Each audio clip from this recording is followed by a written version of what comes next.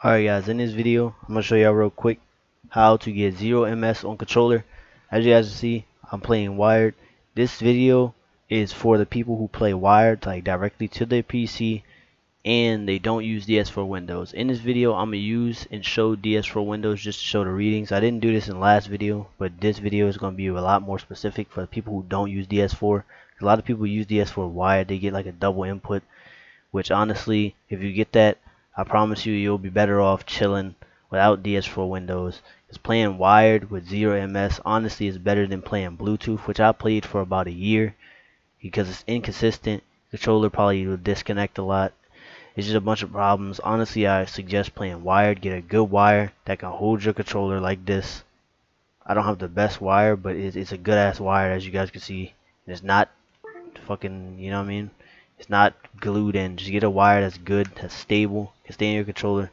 Simple. So as you guys can see on the screen, it says 3 point whatever right now. But when I overclock it in a second, you guys will see that it will go down to 0.5 ms, depending on you guys' wire or whatever PC, wherever you plug it. Plug it into a blue USB slot, whatever. Do what you gotta do. From what I heard, the blue USB slots give less delay, but I don't know. So first link in the description. First thing you guys want to do, go to the first link in the description. This is a completely safe website. It's good. It's chilling. Thousands of people have been on it. Thousands of people have been here to download this. First thing you want to do is go to this third link right here. Do not click on the FN zip. Click on this zip right here. Click this. Then on the right, click download. After it downloads, I'm gonna click show in folder just to show you guys real quick. When you click on it, after you click on it, click extract, and then on your guys screen, click extract all. I already have a WinZip installed, but for the people who don't have a WinZip, like WinZip, Zip 74, 64, whatever it is, WinRAR, I suggest WinRAR. I just got this, and just open the file. And after you open the file, exit this out. Go to driver and then go to setup.exe. Do not click on XSX64exe. Do not click that. And then when you're here, as you guys can see, it says mice. Click on HIDs, and then when you go here, this is where you have to look for your controller. Mine is right here. It says wireless controller, and then for you guys, yes, it will say no default in 5. So the first thing you want to do is make sure you click on this section right here where it says it, wireless controller, and click install service. Click yes on your screen. Mine's already like auto doing it because the way I have it's my PC set up. But for you guys, just click yes on your screen. Click 1000 right here, down here. Click install service. You have to do it one by one, and then click this check in the box right here, filter on device, and then click install service.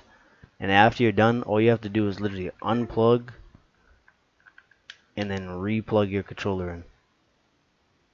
And then after you guys do that, you guys can literally, to make it look more clean, click back on HIDs and then go to WIS HES US.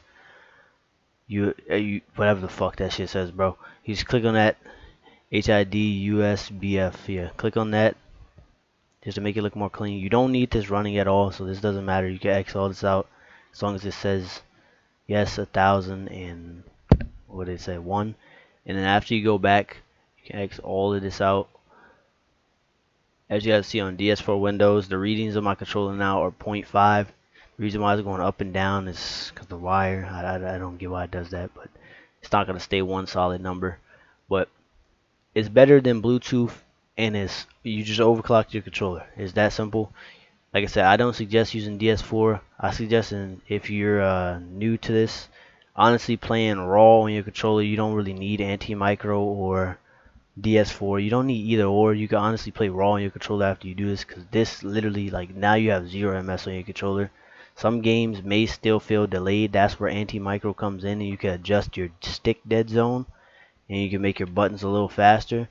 But that's where anti-micro comes in. Like I said, DS4 has a bunch of problems with a lot of people's wired, and they get double inputs.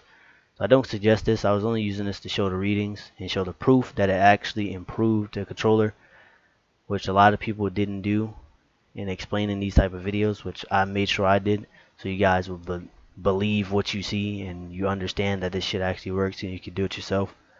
But this is very simple. Be sure to share this video with your controller friends or whatever in case they need help with overclocking their controller. Like I said, hopefully you guys enjoyed. If you have any questions, check me out on Twitch. I have the first link in links in the description. And I stream over there on Twitch on every day. If you have any questions or comment any question below, and I'll answer your questions below. I'll answer as much as I can. And I hope you guys enjoyed the video, man. And peace out. That's how to overclock it.